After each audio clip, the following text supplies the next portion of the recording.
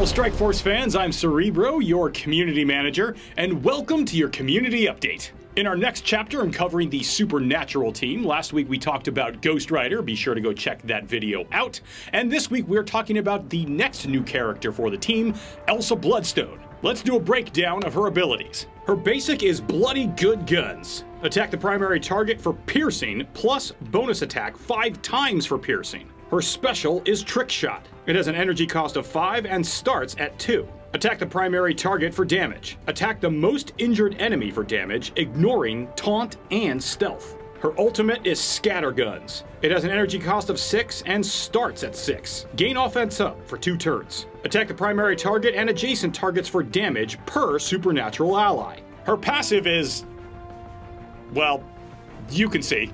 On a miss or ally miss, if this character has 3 or more supernatural allies, attack that target for damage. On enemy dodge, attack that enemy for damage. Gain crit chance. Mystic allies gain crit chance. Gain accuracy per supernatural ally. In addition, the other existing characters in the Supernatural team have had some minor alterations made to their kit to beef them up a little bit for the Supernaturals. For Doctor Strange, his ultimate, Book of Vishanti, now also revives a supernatural ally. His passive is Master of the Arcane Arts. If this character has 3 or more supernatural allies, heal and gain deflect when an enemy gains a positive effect. For Mordo, there was a change to his passive, Too Many Sorcerers. The ability now also heals the most injured supernatural ally on any character death. On death of a Mystic, he now also heals the most injured supernatural ally and grants ability energy to self and that ally. And finally, Scarlet Witch had an addition to her ultimate, Chaos Wave.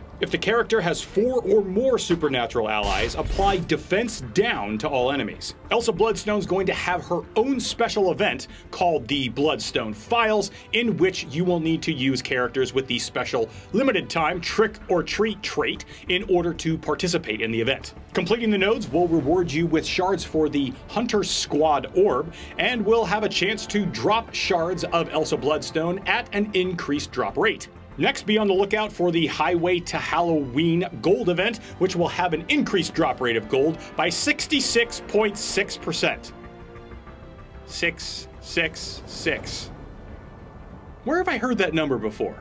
Speaking of the deceased, clawing at the heels of Highway to Halloween is the Celebrated Spirits Milestones, where you can earn character shards and orange and purple gear raid orbs. Coordinate with your alliance to hit milestones that reset every day for 5 days. There are going to be new character combinations required each day, so be sure you log in every day to find out which characters to use. And finally, who doesn't love more gold? Why, of course you do. The Payday event is coming back yet again, so make sure that you have your mercenaries leveled up to a decent star level. That way you can just rake in all that delicious gold. Gimme, gimme, gimme, gimme, gimme, gimme, gimme. I wonder if I can trade any of that gold for candy.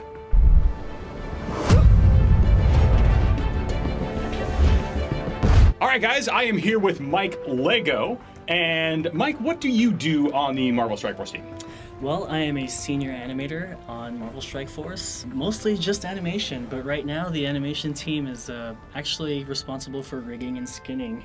As I'm sure our players have noticed, we have a lot of animations in the game. And one of the things that I noticed personally with our one of our latest characters, Ghost Rider, there's a lot of animations.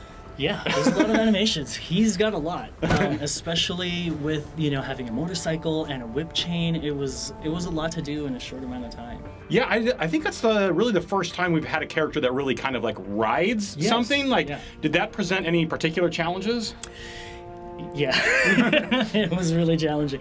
The animation team, normally we're just responsible for posing. Like literally, I'm a poser. Yeah. So all I do is basically just, you know, every few frames we set keyframes.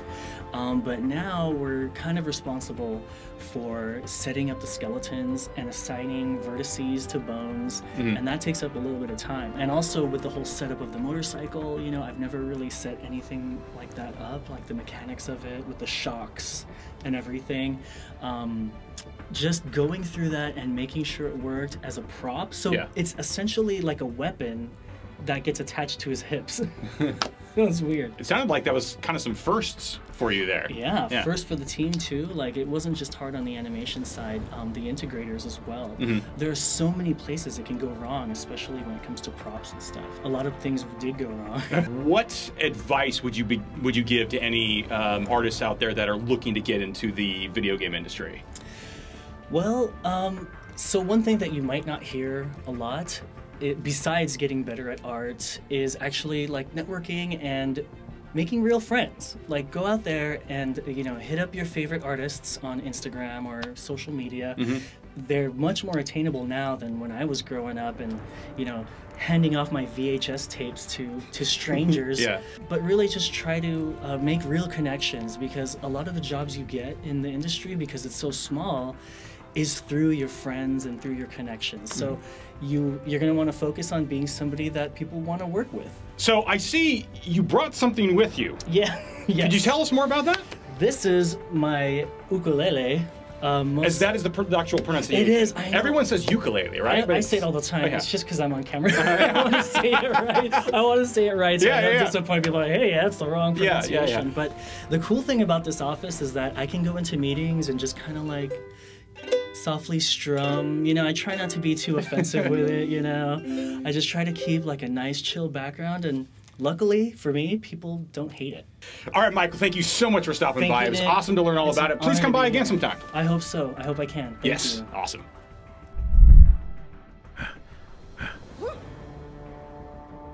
For today's Community Spotlight, I would like to highlight a few comments that were left on the first episode of Strike Time. So please be sure to leave your comments below, and we might use them for our next episode. The first comes from Legendary99 that says, "We want to see you guys talking about future content on this channel more." It says his, but I think he means this. Yeah, that's actually one thing we definitely want to do. So obviously this is our second episode. We're kind of getting things spun up here, but the idea is that we will get even more developers in here that will be talking about some of the new things that they're working on and give you guys some advance notice so that way you guys can prepare. So yeah, the answer to that is coming soon. This comment comes from Skuldrin that says, "I want to do the school mission." Yes, I believe he's referring to Sebastian's letter in which he sent us that really cool mission that he designed with the Brotherhood. And who knows? Maybe that will come someday. I have no idea, but I'm going to be pushing for it. And our third comment comes from Kid in Class that says, "I actually enjoyed Strike Time." Awesome. Glad you like it. Any way to make this weekly or bi-weekly? Yes, actually our plan is at the start here, we're going to do this bi-weekly, meaning every other week or every fortnight. But as time goes on and as we get a good kind of feel and rhythm for the show, we might be able to increase the frequency. But for starters, it's going to be about every 2 weeks. Thank you guys so much for watching Strike Time. Be sure to like and subscribe because we're going to be doing this every couple of weeks. Have a super happy and safe Halloween out there, and we'll see you next time.